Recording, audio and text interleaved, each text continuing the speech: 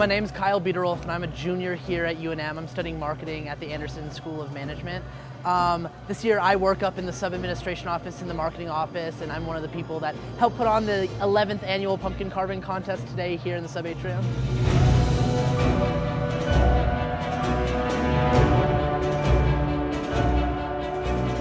As the student union building, we want to be able to give back and give the students an opportunity to come in here, like carve some pumpkins, watch a movie this year, like have some fun. And it's cool too because we also get the departments involved as well. Departments can come check out a pumpkin as well, and there's going to be judging for students for the most creative, the most low-bow, and the scariest pumpkins. And then there's also going to be judging for the department that wins. So it's kind of giving back to departments and giving back to students as much as we can.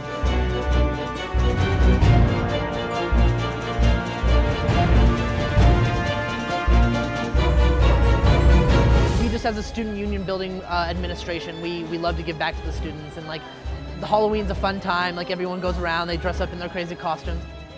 It is a student union building, like students run it, students govern it, so we want to give back to the students, so we have fun with that.